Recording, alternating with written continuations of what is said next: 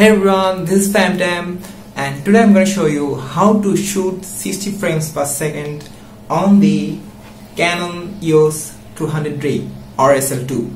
So if you are a beginner using DSLR and you just bought this camera and this is your first camera, then the first thing that you'll notice is that it doesn't have the option to shoot 60 frames per second. The highest that it allows you to shoot is 50 frames per second. But you can change that and I'll show you how. So first you turn on the camera and go to the video mode. Then press the menu button here and go to the shooting settings. Now go to this first option here. So as you can see here, it's showing that it has only the option to shoot 25 frames per second or 50 frames per second. So it doesn't have the option here which allows you to shoot 60 frames per second. So let's change that. So go back to menu and here go to function settings. Now here go to the third option and here go to video system. So by default it was selected for PAL. So what you have to do is select NTSC. So select that. Now go back to menu, go back to shooting settings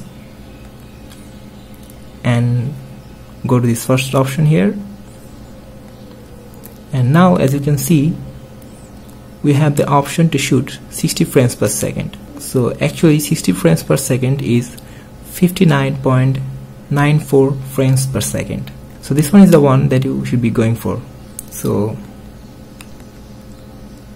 select that, go back to menu, and that's it. So the final thing that I want to tell you guys is that the Canon EOS 200D doesn't have the option to shoot 120 frames per second.